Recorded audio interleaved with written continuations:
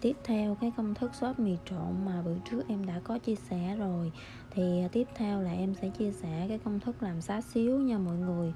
Thì để làm cái xá xíu này thì công thức của nó cũng rất là đơn giản, nhưng mà cái vị của nó rất là ngon luôn. Thì em mời mọi người cùng theo dõi em và xem em làm nha. Thì cái công thức em sẽ ghim lên cái màn hình, mọi người xem ghi lại nha. Đó, thì công thức này mình sẽ trộn tất cả cái nguyên liệu mà trên đây. Và đây là cái sốt ướp nồi nướng, em sử dụng là của Cholimet nha mọi người. Mình sẽ cho tất cả lại vô cái cối xay như thế này, và mình sẽ xay nhuyễn luôn nha. Đó. Mình xay nhuyễn lại một lần nữa, rồi mình sẽ cho cái sốt ướp đồ nướng vô luôn. Nói chung là tất cả cái nguyên liệu em ghim trên màn hình thì mọi người cho vô hết luôn nha. Rồi mình sẽ xay, cho lên máy và mình xay thật nhuyễn nha. Sau khi mà mình xay nhuyễn rồi á, thì mình sẽ cho vô mình ướp thịt nha. Thịt để làm xá xíu thì em sử dụng là thịt nạc dăm, tại vì nó có mỡ có nạc á mọi người, ăn nó cái thịt nó mềm, nó không có bị cứng. Mình dùng thịt đùi cũng được, nhưng mà em cảm nhận cái thịt đùi của nó rất là em sử dụng là cái thịt nạc dăm để mà em làm. Đó, thì mình sẽ cho một xíu màu gạch tôm nha mọi người. Mình thích màu đẹp hơn thì mình sẽ cho nhiều, còn em thì em không thích cái màu nhiều quá nên em sẽ cho nó lợt lợt thôi ha. Mọi người thích màu đẹp thì có thể cho thêm. Và mình sẽ bóp cho nó thấm đều như thế này, và mình sẽ để qua một đêm nha. Mình nhớ để qua một đêm 8 tiếng nha. Rồi sau đó thì mình mới cho lên cái chảo như thế này, và mình xào cho nó săn lại. Mình xào săn cho cái thịt của mình nó săn và nó thấm cái gia vị nha. Thì một ký thịt này thì em chia làm 2 phần. Một phần thì em sẽ đem đi nướng.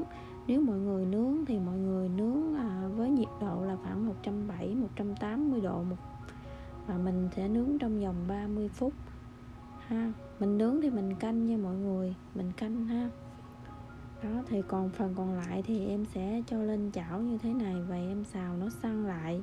Sau khi mà xào săn lại rồi á, thì mình sẽ cho nước dừa. Mình cho nước lọc cũng được nữa, nhưng mà mình cho nước dừa thì nó sẽ cái thịt của mình nó ngọt và nó mềm hơn rất là nhiều. Mình sẽ cho khoảng nửa cái tô nhỏ như thế này nha, cho cái phần nước nó xăm xắp thịt là được. Đó, mình sẽ đảo qua đảo lại cho cái thịt của mình nó thấm đều gia vị hết, và mình sẽ để cho nó sôi lên, mình hớt bọt, và sau đó thì mình nhỏ lửa lại và mình sẽ để cho nó săn lại. Khi mà nó sắc hết cái phần nước luôn như thế này là được nha mọi người. Đó, sau khi mà em rim với nước dừa thì nó rút hết nước và nó còn như thế này nè, thì mình sẽ chuẩn bị mình tắt bếp luôn nha. Nhìn rất là ngon luôn ha.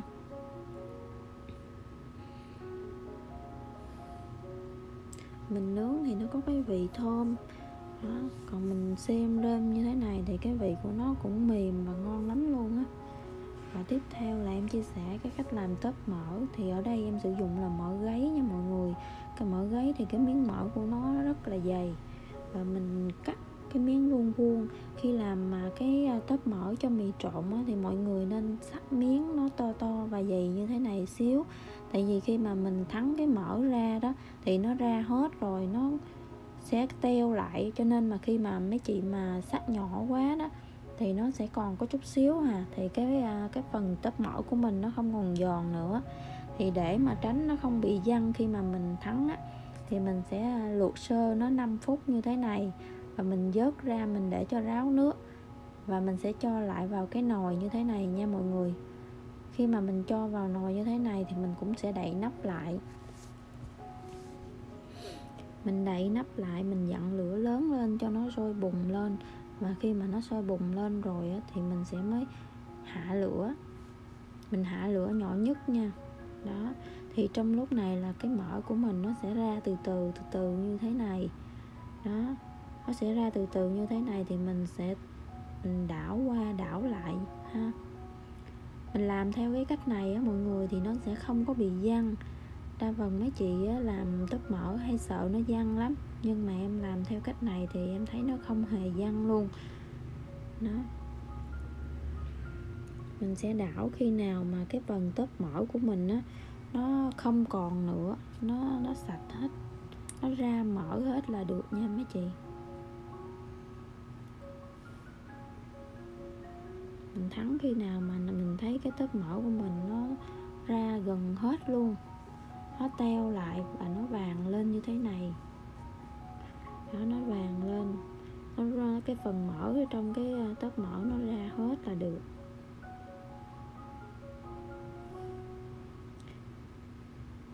Đó, thì tới cái clip sau thì em sẽ chia sẻ về cái phần nước dùng.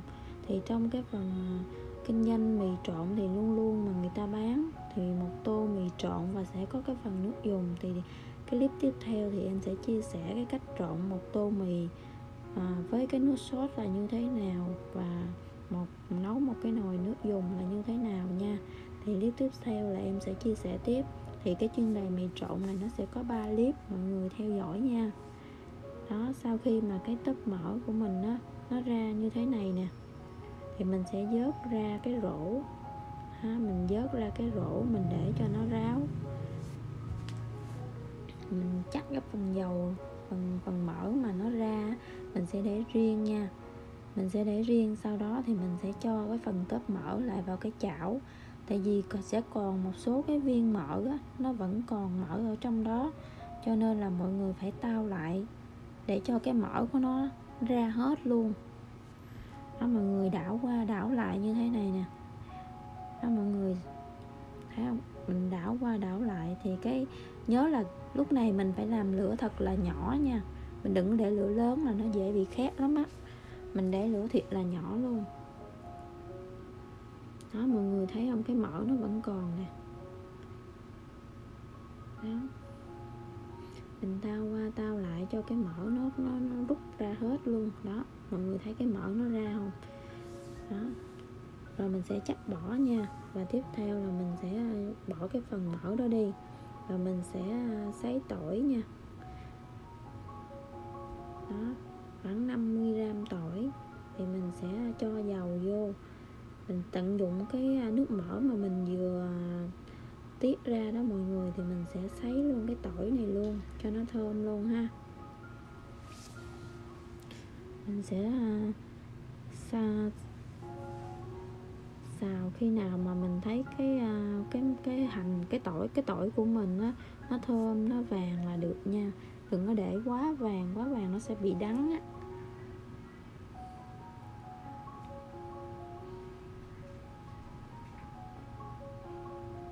Đó, mình sẽ đảo qua đảo lại. Khi mà mình phi tỏi á, mọi người để lửa nhỏ vừa thôi, đừng có để lớn quá.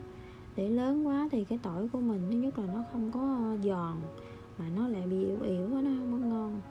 Nó nhanh khét nữa, rất là nhanh khét luôn. Mình cứ để lửa nhỏ nhỏ vừa thôi và mình phi.